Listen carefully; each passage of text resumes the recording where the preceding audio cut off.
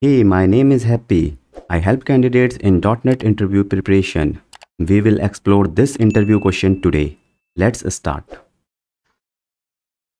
This is a SQL query question. Write a SQL query to fetch all the employees who are also managers. Suppose you have a employee table. Here all the employees with their employee ID are present. Managers are also employed, so they are also present with their employee ID. Now most of the employee will have a manager. Therefore, in the same table, there is a manager ID will be there, which is nothing but the employee ID of the manager of that employee. Now your task is to get the employee name with his or her manager name. So how we will solve this? Now come to the solution. The solution is we will solve this by using self join. Because we don't have any other table here and there is no such column like manager name. So this is how we will solve this.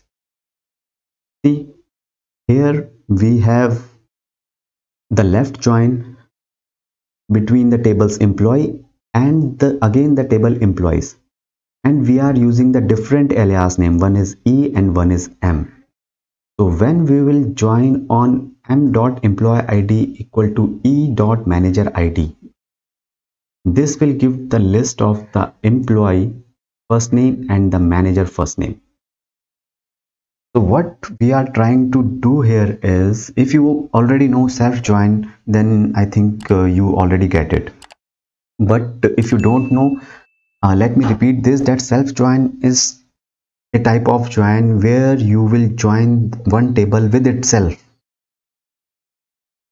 So one table is referring here employee.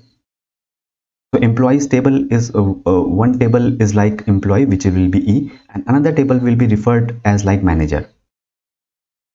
So you can think about this, that we have divided this one table into two tables. One is E and another one is M. And then we are joining now two different tables. One have this manager table has this employee ID and employee table has this manager ID. So this is how self join work. Basically we not actually but logically we are breaking this table into two tables. One is for employee and then another one is for managers, and then we are joining both these tables to get the first name of the employee and first name of the manager. And here will be the result. You will get employee name first name is this and manager and his manager name is this.